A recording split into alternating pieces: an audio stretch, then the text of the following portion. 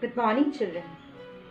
We are so blessed by God that we have all body parts which functions well. We can move our limbs, we can move our hands, we can move our feet, we can talk, we can hear, we can speak. So we can do all the things. But there are certain people who cannot use their limbs, who cannot walk, who cannot even talk. Many problems are there with many of the people. We are not aware of the diseases that affect people very rarely. In spite of all those problems, they never give up.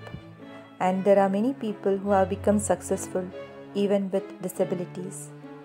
They have proved that disability is a matter of perception